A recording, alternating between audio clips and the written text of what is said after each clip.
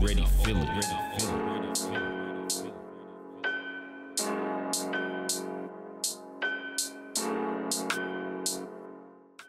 Thanks for rolling up. I'm Two Blood Marley, and this is Certified Pothead. Smoking on one of my nighttime spliffs. You know you about to do Bird Club. About to take a look at these cannabis conspiracy theories, which I like to call cannabis-spiracy theories. Tonight's theory revolves around the Excalibur. Some things are the stuff of legend. Yeti, Cobra, or your couch. For the cannabis connoisseur and conspiracy theorists alike, one legend towers above the rest like a massive plume of skunky smoke. The Excalibur strain. This mythic weed isn't just any high-grade bud. It's rumored to be the ultimate holy smokes of herb, a strain so potent it demands worthiness from anyone who dares to toke. Only the chosen, the brave, wise, and deeply chilled souls can handle the full effects of Excalibur without melting into a puddle of paranoia. Today, my friends, we embark on a journey through hazy history, shadowy secret societies, and a few Arthurian riddles to keep it interesting. So prepare yourself for a night, pun intended, to remember. Our story kicks off way back in the Dark Ages, when swords were sharp, castles were drafty, and wizards apparently doubled as the medieval version of master growers. Now you probably know the basics. Merlin, a legendary wizard with a beard as long as his magical resume, pulls Arthur from obscurity, hands him a shiny sword, and boom, a king is born. But what if there was more to it? What if Merlin's real gift to Arthur wasn't just a sword, but a strain of herb so powerful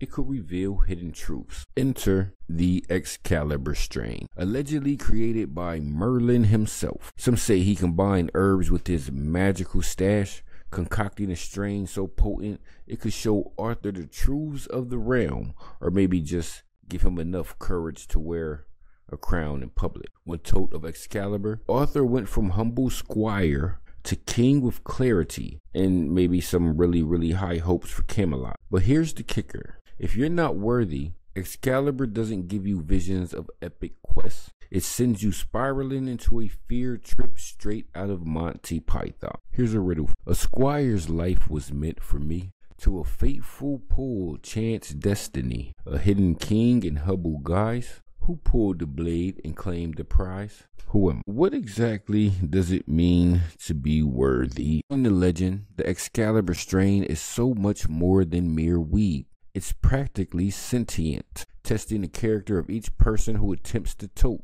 Think of it as a green-thumbed sorting hat for stoners. The worthy, or so the story goes, are graced with insight, a sense of inner peace, and the uncanny ability to find hidden snacks in any room. When puffing, they're lifted to a state of zen even a yoga instructor would envy. It's like they've joined a secret society of chill, one where I imagine members wear robes and say things like Namaste High. But for those deemed unworthy, Excalibur doesn't hold back. Legend says it sends unworthy puffers into a dimension of paranoia where shadows have eyes, every car outside sounds like a SWAT team, and even your pet goldfish seems up to something. It's a cosmic, karmic smackdown that keeps the truly worthy separate from those who just can't handle the high. Basically, Excalibur is like the bouncer at a very exclusive club, only letting in those with chill vibes and pure intentions. Here's another riddle for you.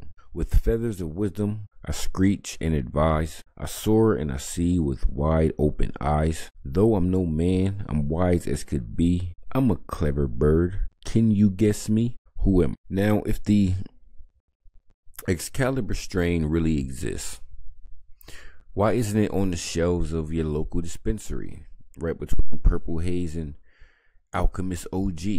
There's the rub. Conspiracy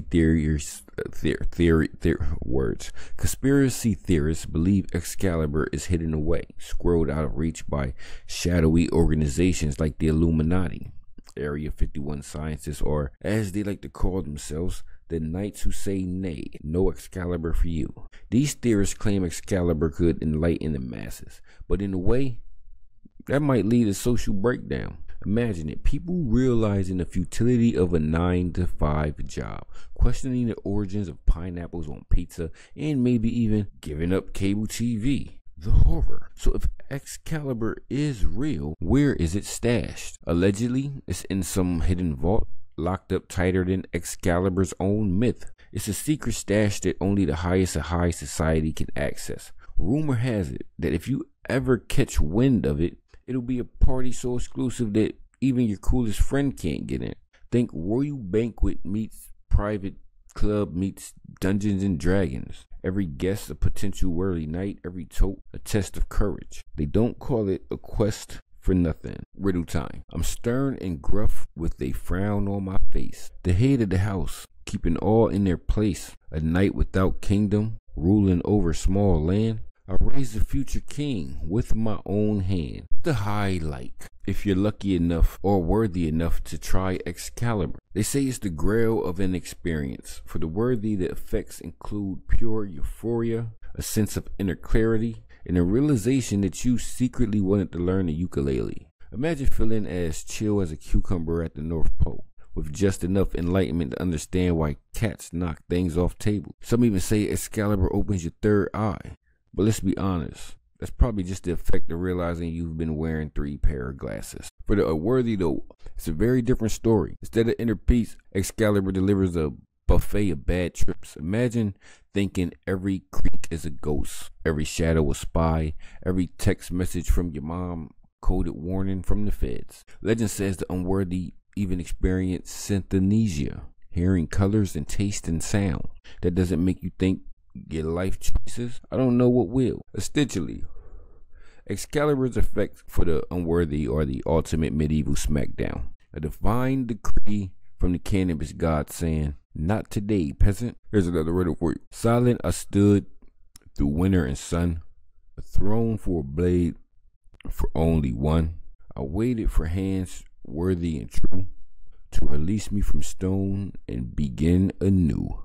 What am I? At the end of the day, whether the Excalibur strain is real or just a legend stoked up by particularly enthusiastic stoners, it's one heck of a story. Somewhere out there, perhaps buried deep in an underground vault or hidden by the night's chill in a castle long forgotten, the Excalibur strain awaits. For now, though, maybe it's enough to dream. Because if there's one thing we know about legends, it's that they always leave us wanting more. More adventure, more mystery, and in this case, just maybe a few more puffs of the good stuff. Until the day Excalibur makes its way to a dispensary near you, keep your rolling papers handy and your couch thrown comfortable. After all, the legend of Excalibur lives on as long as there are dreamers and stoners willing to search for the ultimate high. The answers to the riddles. Arthur, Archimedes the Owl, Sir Ector, the Sword and the Stone. I'll see y'all on the next one.